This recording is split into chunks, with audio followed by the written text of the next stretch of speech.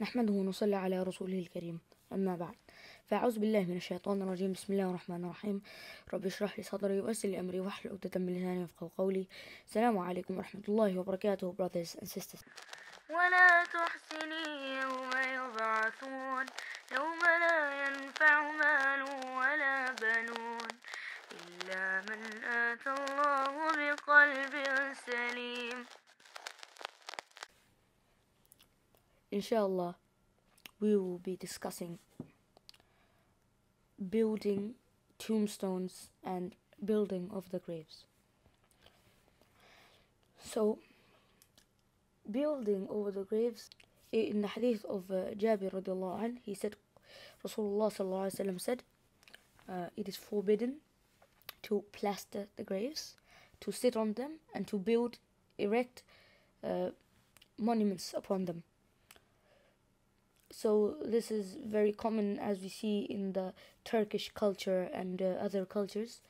We will find that they build over monuments over their graves.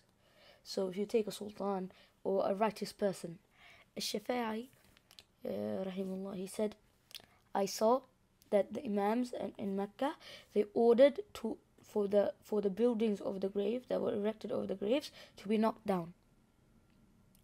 And Abu al-Hayyaj al-Asadi radiallahu anh, he said, Ali ibn Talib radiallahu anh, he said to me, shall I send you on the same mission as Rasulullah sallallahu alaihi wasallam sent me, to not leave any statue without erasing it, and to not leave any raised grave except that you level it.